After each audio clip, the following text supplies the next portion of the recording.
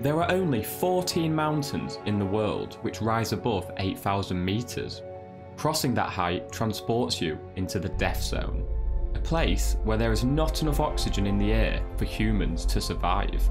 You become weak and have little brain power. Summiting these mountains is an accomplishment only thousands can say they have done, but summiting the deadliest mountain in the world is a matter of hundreds. A mountain so treacherous there are years go by where no human dares to reach its peak. Its unforgiving face has claimed the lives of many who have tried to conquer it.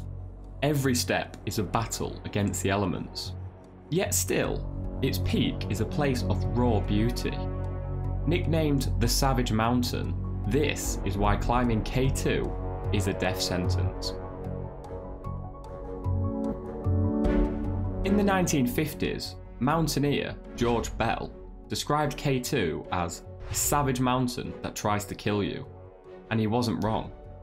Until recently, there was a fatality rate of roughly 20%. For every 4 successful summits, there was on average 1 death. 2022 saw K2 unfortunately claim 3 more lives. Also, until recently, it was true to say that more humans have been into space than stood on K2's peak. I'll explain what I mean by until recently later in this video. But why is K2 so dangerous? To truly grasp the sheer barbarity of this mountain, it's best to split it into 4 sections: location, altitude, weather, and technical difficulty. So let's begin with the location. K2 is remote, really remote. The way it got its name is the best way to express how truly remote it is. It was first surveyed by the British in 1856 as they were trying to work out the border between Kashmir and China. The surveyor would write down the altitude of a mountain and name it K1, then would name the next K2, K3, etc. Afterwards, they would ask the local people, what's this mountain called? Which is where they got names such as Gasherbrum and Kanjutsar. But K2 was so isolated that no local had a name for it, so K2 stuck. Its remoteness makes it hard to get to before you even begin to ascend it. It takes roughly a week to even reach base camp. In this week, you have to travel over a highly technical glacier and a rocky trail, which could easily lead to injuries before you've even begun to climb the mountain. You're also staying in tents every night. Compare this to Mount Everest, where there's a much easier walking trail to reach base camp, with warm tea houses to stay in along the way. K2's remoteness and altitude makes getting a search and rescue helicopter a lot harder.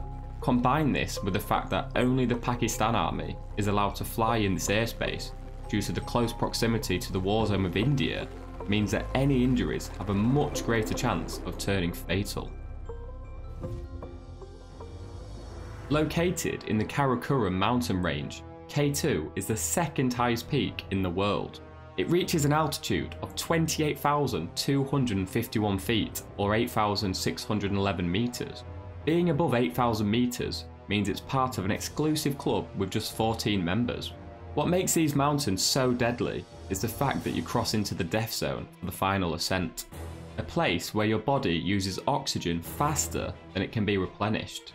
An extended stay in the death zone without supplementary oxygen will ultimately lead to death. Your body attempts to acclimatise by producing more red blood cells, your heart beats faster, and non-essential bodily functions are suppressed, and one also breathes more deeply. Acclimatisation isn't a short process though, it can take weeks. This is why people experience altitude sickness, including high altitude pulmonary edema, known as HAPE, or cerebral edema, known as HACE. The reduced brain power and lack of strength has led to many fatalities in the death zone.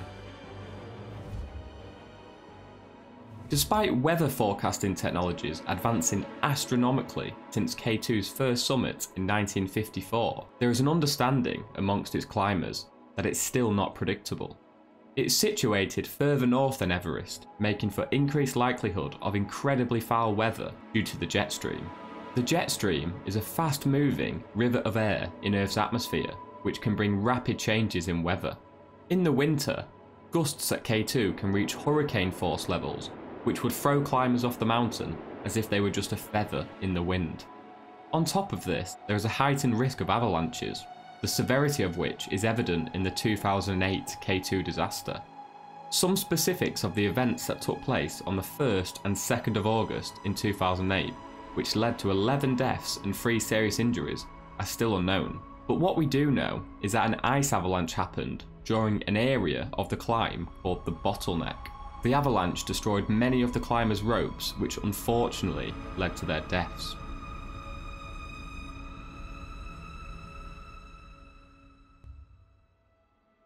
So you're already fighting a losing battle when you start to climb K2 due to its location, altitude and weather, but the actual climb itself makes that challenge almost insurmountable. What I'm about to describe is the most travelled route on K2, known as the Abruzzi Spur. Over 75% of climbers take this route. The west and south faces present even harder challenges, and the east face has never actually been climbed. Knowing that this is the easy route, and I say easy in very sarcastic speech marks, really puts in perspective how dangerous this mountain is.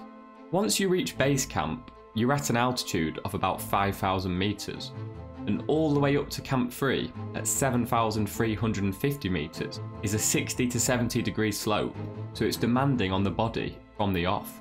A section known as House Chimney is the first difficulty.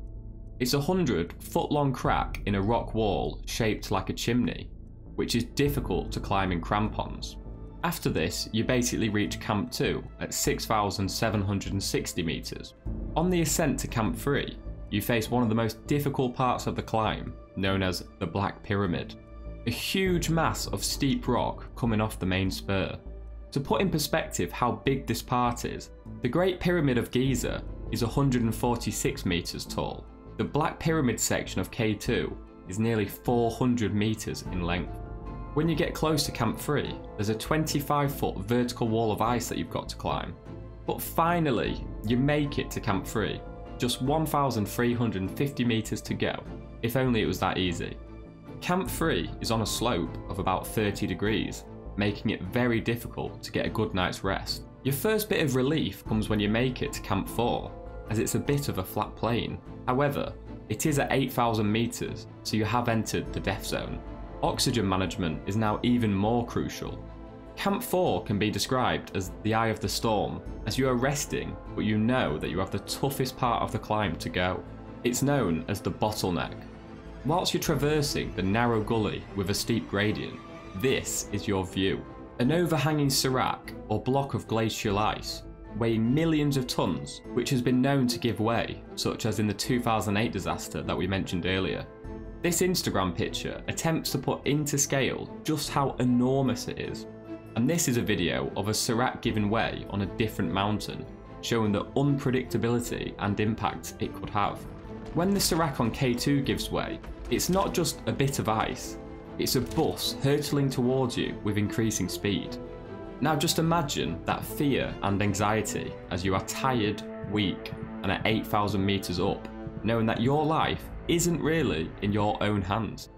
But then you've done it, you've reached the peak, congratulations, all your blood, sweat and tears have paid off.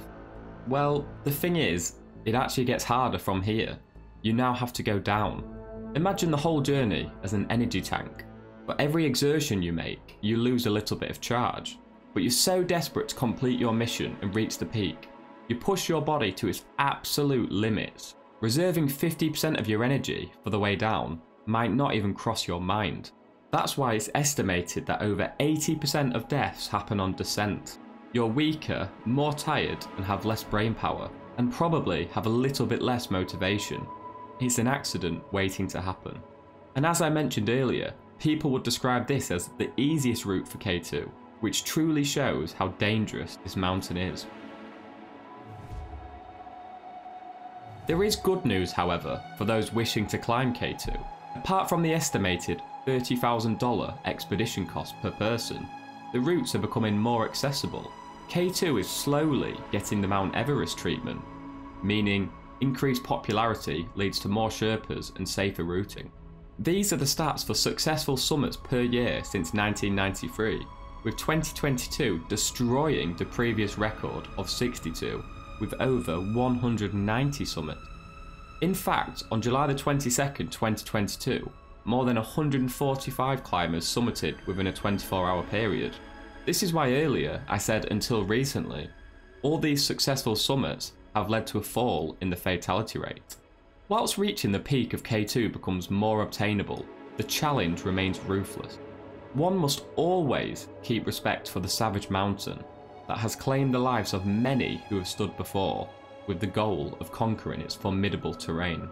When Mother Nature is on its side, K2 will always rule supreme.